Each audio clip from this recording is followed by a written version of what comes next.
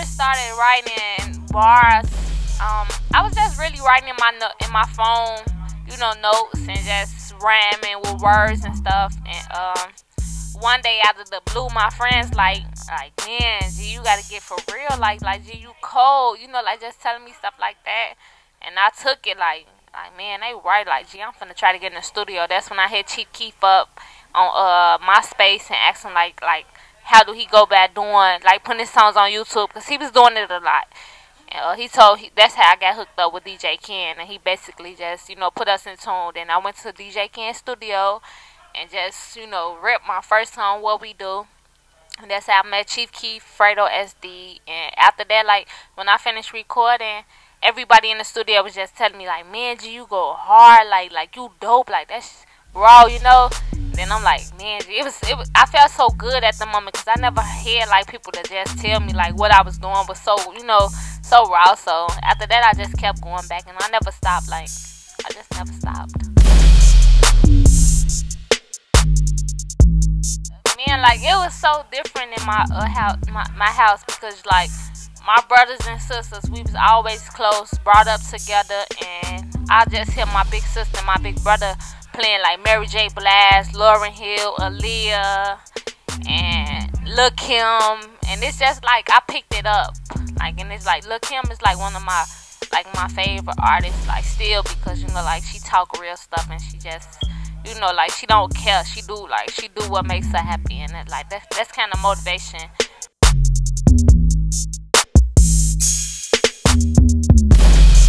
On lane. Yes. That's it. Okay. Give me a cup, don't wanna feel a thing. Yes. Yeah. Man, like, when I made On Lane song, I was just like thinking about my family. Like, I was just thinking about my family, you know, like, just how I want them to be so good. Like, they don't have to ask for nothing. Like, they don't have to worry anymore, work. Like, this why I grind, like, for my family. Like, I have a very, very, very close family. Like, all of just, like, those, like, they my friends, my love, you know, like, whatever you want to call it. Like, we just close. And listening to the beat, it kind of put me in a mood to just talk about how I want my family to be good. And that's, like, kind of motivated me to write that type of song, On Lane. Yeah. No fuck. The working woman's anthem. Like, yes. Okay. Please tell me about that one. Man, like, Give No Fuck, like, was just a song to let people know, like, I'm gonna get it regardless. I don't gonna care who mad, who wants me to stop. Like, it's just like a go get it song. Like, growing up, like, in high school, like, I thought females was my friends, and, you know, like, they cross me, and I'm the type of person, like, I'm not no phony type person. If you're my friend, you're my boyfriend, you're my family, you know, like, I'm gonna give you my all. Like, I'm gonna give you my trust and my loyalty and my heart. And if you cross it, like you just shut me down, like, you let me know that you're not, like, you don't deserve it, like, and it hurts. Like, people don't know, like, it hurts, and that kind of motivates me to right, exactly. Like, it kind of, like, motivates me to not give no fuck about nothing. Like, I just keep going. F all the BS that happened in my past. Like, it's just motivation. At the end of the day, it's motivation and get money.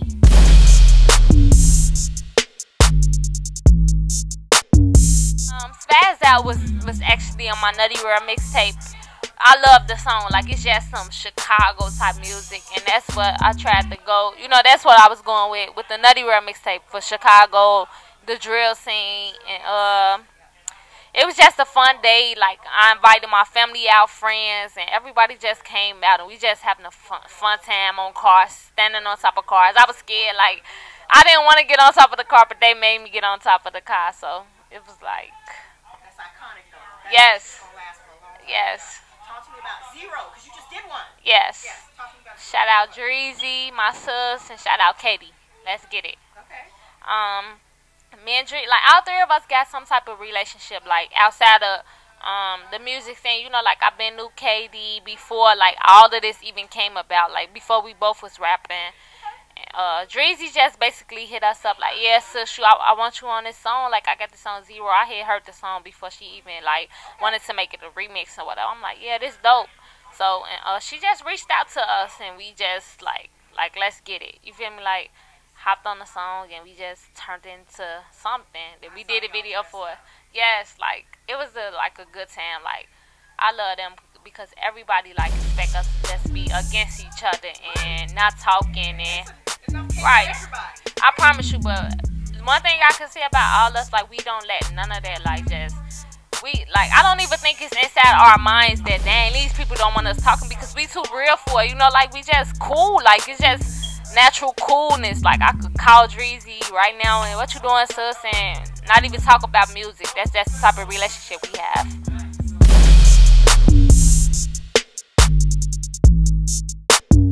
One of my favorite songs off my Nutty World mixtape is called I'm the Type. It's a turn up song. Shout out to Hayes. He in Florida producing for me.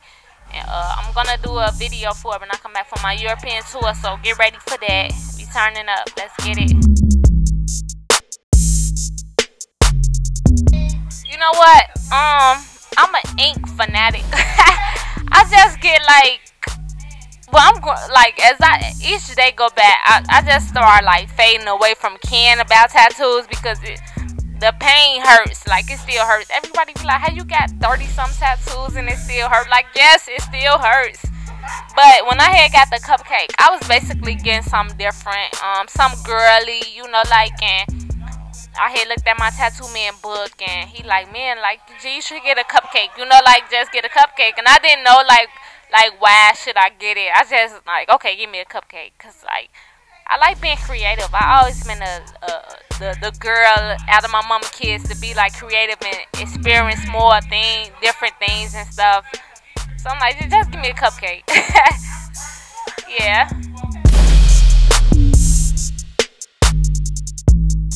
Man, like I got a lot of young fans like that's still in high school, and they rock with me, you know, like they rock with me, they in tune with my music, and it's a blessing to have a connect that, you know, that somebody hit you up like, "Man, you know, like I want you to come to this high school, that high school to speak to the students." Yeah, like they hit me up for it. And I'm like, man, like, that's cool. Like, yes, I definitely want to go to high school and talk to the kids. And, like, every time I go, like, the kids just be interested in just finding out my life story. And, you know what, I 100% give it to them, whatever they want. I tell them, like, feel free to ask me anything. It's just some schools I go to and they just be so happy and so, like, you know, motivated into music. And, you know, like, it just feel good. Like, it's a feeling I never felt before. For real.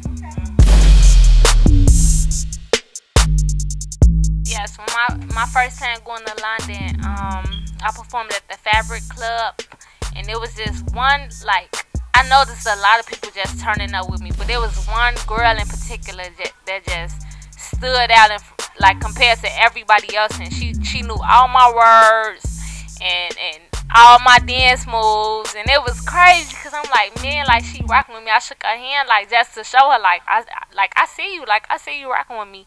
And then after the show, like she walked up to me like, "Man, G, I love you. I drove all the way here." How long did she drive? I think she said like 2 or 3 hours. Yeah, that's probably what she said. She drove a minute like just to see me. I'm like, man, G, like you good? You know, like I always ask people like, is they good what they want? You know, like I get whatever I want, like far as the riders and stuff. And she like, "Yeah, I'm just so happy to see you, G." Like, I'm like, man, G, like I appreciate all the love, but she had drove 5 hours to come see me. From Manchester. Yep. Manchester. She drove 5 hours from Manchester to see me in London, and it felt so good. Like I had to make sure that she was straight. You know, like I couldn't. Well, I told her, whatever you want, let me know. Like, you can have whatever you want, G. Because I appreciate it. You know, like, it makes me feel a way I never felt before. Like, I never saw none of this coming. Like, I was London, European tours, and everything. So, like, I appreciate it. Shout out to Sasha. You know who I'm talking about, from Manchester.